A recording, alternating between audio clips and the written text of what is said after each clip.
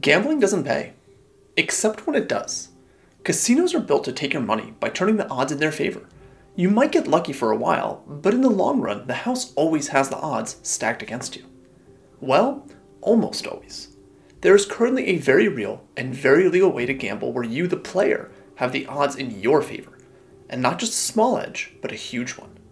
Now you might think I'm talking about card counting and blackjack, but that actually only gives you a tiny edge compared to what I'll cover in this video. And it'll all come down to calculating something called expected value. Welcome to Data Demystified. I'm Jeff Gallick, and in this episode, I'm going to build on a previous video where I discuss what expected value is and show you how in one very specific way, the odds are massively in your favor to beat the house. Now, a big caveat here is that gambling always has risks, and this will be no exception. If you plan to gamble, only bet money that you can afford to lose. And if you happen to have a gambling addiction, please seek help by calling the number below. With that said, let's talk about betting on sports and how expected value can help us leverage sign-up bonuses to actually beat the house. To beat the house, we first need to understand a few key parts of betting on sports, as well as how to calculate expected value. If you haven't already seen it, watching my other video on expected value will help you fully understand the concept. I'll put a link to it below, but as a quick summary, expected value lets us combine probabilities and outcomes into a single number to determine when a reward is worth the risk. For example, if I asked you to flip a coin and told you that if it comes up heads, I'd give you $5, and if it comes up tails, I'd give you $10, we can quickly figure out what the expected value of that coin flip is. If we flip the coin 100 times, roughly half the time we'd get heads and earn $5, and roughly half the time we get tails and earn $10. So what we can say is that in expectation, across all of those flips, we'd expect to earn $5 half the time, plus $10 half the time, or $7.50 per flip on average. In other words, the expected value of a typical coin flip in this example is $7.50. And that's really useful for you to know because you now know how much you would be willing to pay me for the chance to flip that coin. If I charge you $10 for a flip, that's a really bad bet for you because on average, you'd only earn $7.50 each time you flip the coin, and so you'd be making a losing bet. But if I only charge you $5 to flip that coin, you should jump at that chance, because on average, you'd expect to win $7.50, but that chance only cost you $5. Keep in mind though, if you only get one chance to flip the coin, you might lose. Expected value only tells you what the average value of a gamble is in the long run, but it's still a pretty good indicator of whether a bet is worth placing. In my other expected value video, I talk about the expected value of the lottery, which is in almost every single case less than the cost of a lottery ticket. In other words, if you're trying to make money, each additional lottery ticket you buy will make you poorer on average. And we know that because we can compute the expected value of a lottery ticket and compare it to the cost of buying that ticket. Okay, now that you understand expected value, let's talk sports betting. I'll keep this really simple and stick to betting on a team winning a game against a point spread. Basically, sportsbooks or sports betting casinos look at an upcoming game and set what's called a betting line. They figure out which team is most likely to win and by how much. Here's an example of a betting line for a basketball game between the Washington Wizards and the Chicago Bulls from February 8th, 2021. Based on their past performances, this sportsbook thinks that the Bulls are better than the Wizards, and they set the betting line at 4.5. In other words, the sportsbook is basically taking 4.5 points away from the better team, the Bulls in this case. So if you bet on the Bulls, to win this bet, the Bulls not only have to win the game, but they have to beat the Wizards by at least 4.5 points. If they beat them by only 3 points, you would lose that bet. On the other hand, if you bet on the Wizards, you could actually still win the bet if the Wizards lose, but don't lose by more than 4.5 points. As an extreme example to make this clear, imagine if the Bulls were playing a team of 10th graders. Clearly, betting on the Bulls would make the most sense, but the sportsbook would never let you just bet on the Bulls winning since that's such an obviously good bet and they would lose a ton of money. So instead, they might say that you could bet on the Bulls winning, but they have to win by 100 points. If they win by anything less, you still lose your bet. Now you might think twice about making that bet since sure, the Bulls are going to win, but are they going to win by 100 points? What's key here is that the point spread is designed to be as accurate as possible. The people who set the spreads are really smart and do everything they can to ensure that the point spread they set will be as close to the actual outcome as possible. So if the point spreads are really accurate, that means that either bet you make is actually almost like a coin flip with close to 50-50 odds of winning. Now that we have the point spread covered, we need one more thing to calculate our expected value: the payoffs. That little blue number under the point spread is the payoff information on a bet. Basically, it says that to win back $100, you would have to make a bet of that amount. In this case, if you made a bet of $110 and won, you'd wind up with $210, your original $110 that you bet, plus $100 that you won. If you bet $110 and lost, well, you'd have nothing left. Now that you have the point spread and payoff, you can compute the expected value of your bet. If you place a $110 bet, it's roughly 50% likely that you'll end up with $210, and 50% likely that you'll end up with nothing.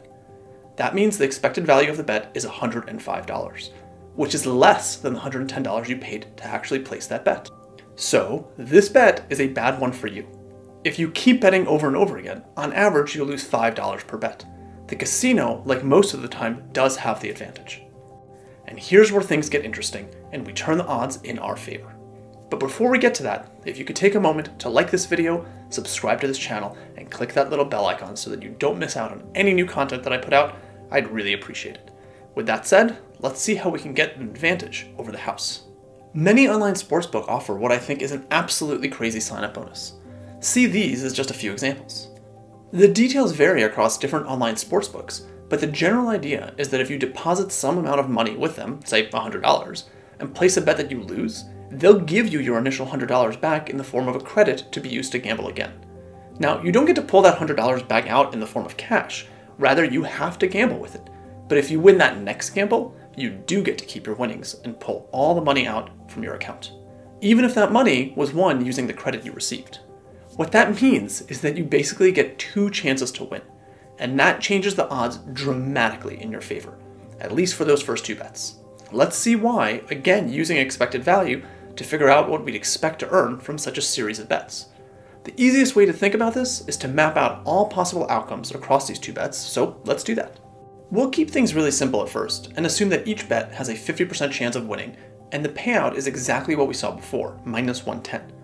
In other words, if you bet $110 and win, you end up with $210.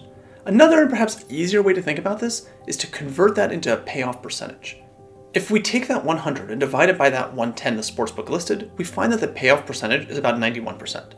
In other words, for every dollar we wager, we win our money back plus 91% of what we wagered. If we bet $100 and win, we get back our $100 plus 91% of $100, which is $91, or $191 in total. You'll see why this is easier in just a moment. So let's map out everything that could happen if we bet $100. If we win the first bet, we'll wind up with $191, and there's no second bet to think about, so we're done. Take your winnings, withdraw them from your account, and enjoy your success. But if we lose, our $100 turns into 0, but the sportsbook gives us another $100 in credit to bet again, and so we do. And again, to keep this simple, let's assume that we have the same type of bet where it's 50% likely that we'll win, and we win an extra 91% on top of whatever we bet. So that means for the second bet, we'll either win $191 or we'll lose our credit. And now we can work out the expected value of this entire branching diagram. 50% of the time, we simply win our first bet. We can then split the other 50% of the time into 2 parts, one where we win and one where we lose. Since the odds of winning that second bet are 50%, and the odds of even getting to this branch are also 50%, we can compute the overall odds of each of those 2 outcomes coming up by multiplying this 50% by this 50% to get 25% each. So to calculate the expected value of the entire set of 2 bets, we do this. 50% times 191 plus 25% times 191 plus 25% times 0. When we put all that together, we find that the expected value of this bet is $143, which is a lot more than the original $100 it would cost us to make this bet. In fact, in 75% of the cases we'd win, while we'd only lose in 25% of the cases. That means that on 1 out of 4 attempts you would lose, but overall there is a significantly positive expected value. Now to be clear, we only get to try this once, because that promotion to get your money back if you lose only lasts for your first bet. So even though this bet is absolutely in your favor, do realize that you could still lose. As in, if we got to play this bet over and over again, we'd basically just be printing money, since on average we'd win $143 for every $100 we bet. However, since we only get one shot at this, there's absolutely no guarantee of winning, but the odds are very much in your favor. And what's kind of amazing is that this bet is still a good one, even if we make the likelihood of winning much worse. Say that our bet only has a 40% chance of winning. Well, we can work out the math like this and see that the expected value is still more than the cost of our bet. Or say the payoff isn't 91%, but rather 66.7%, which is the equivalent of a minus 150 bet if you prefer that format. Well, now our expected value goes down to $106, which is still more than the cost of the gamble. To be sure, there is a limit to this. For example, if the likelihood of winning a bet in that last example drops to only 30%, well, now the expected value is $96.67, which is less than it costs to take the gamble, making it a bad one. In reality, sportsbooks try very hard to set point spreads to make those odds close to 50-50, and the payoff of minus 110 or 91% is actually very typical. So that original example is really close to reality. But if you want to see how this would unfold yourself, I've made a very simple online spreadsheet where you can enter whatever values you want and see what the expected value is across these bets, and I'll make sure to link to that below. It's worth remembering that the key to all this is to quit while you're ahead. The reason sportsbooks have these kinds of promotions is because they hope to suck you in and have you keep betting and losing money in the long run, well after that free credit is given to you.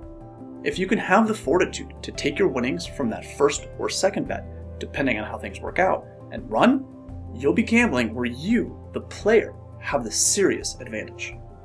Now, to be clear, you absolutely should read the terms of service of any sportsbook you plan to gamble with to make sure that there aren't any new hurdles you have to jump over to earn that bonus if you lose the first bet.